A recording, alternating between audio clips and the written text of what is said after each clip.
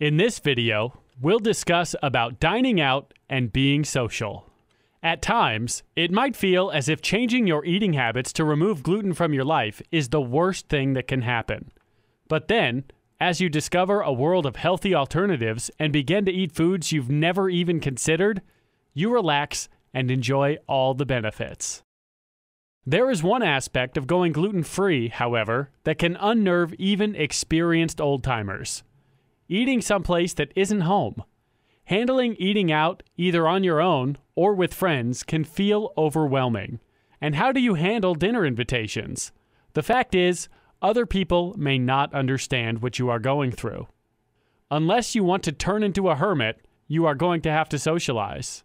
We are social beings, and we need to be around other people.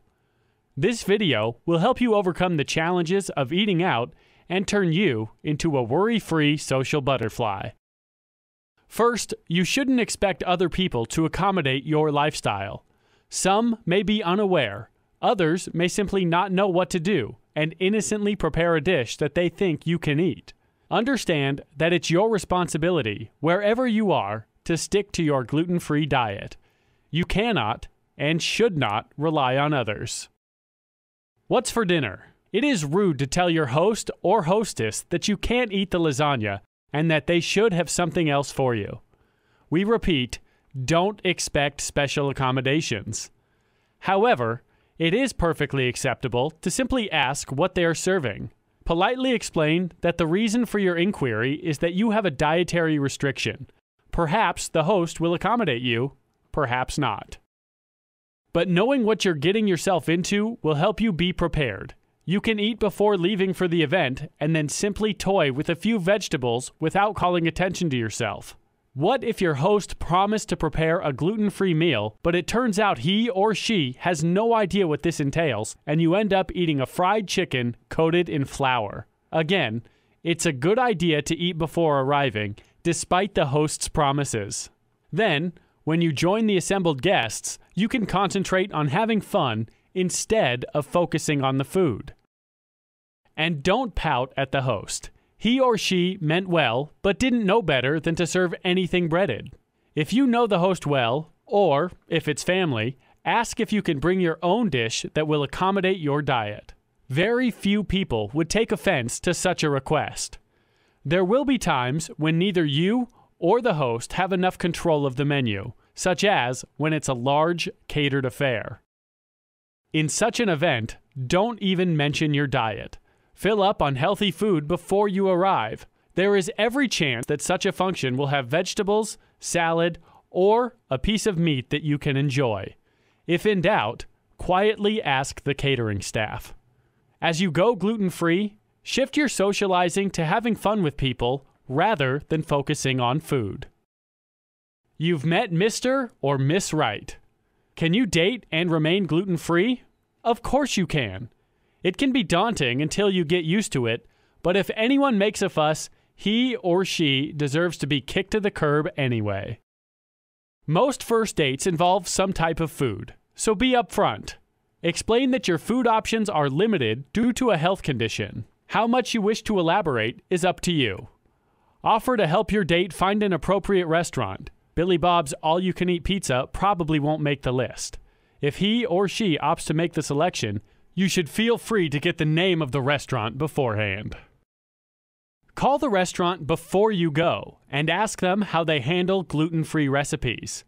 Most restaurants these days are willing to cooperate, but you want to make sure they don't cross-contaminate their ingredients. Ask how the food is prepared.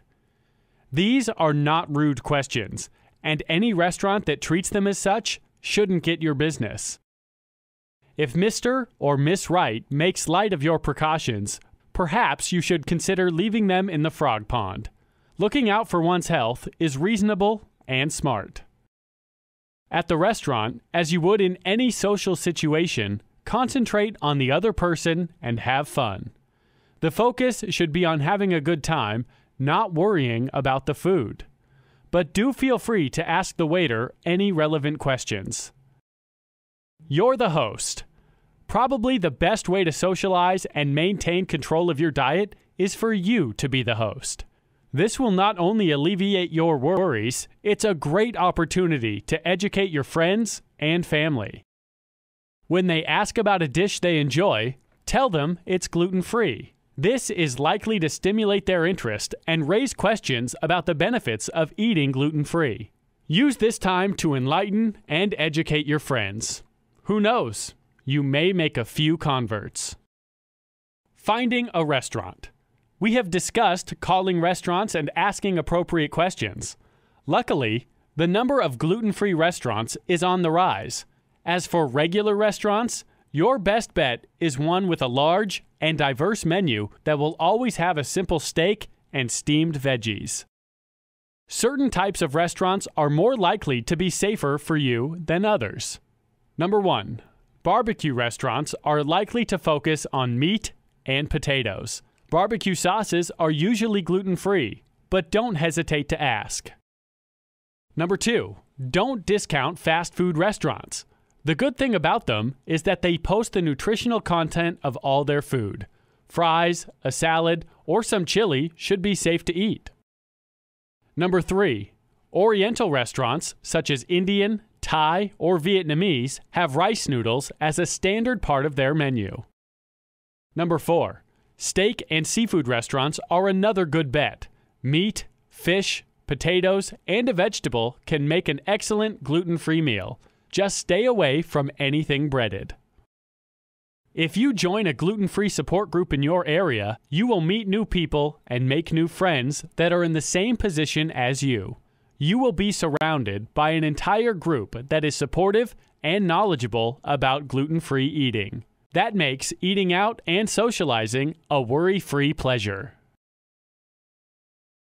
For more free educational content, visit learnforfree.biz. Content produced and distributed by AllSuperInfo.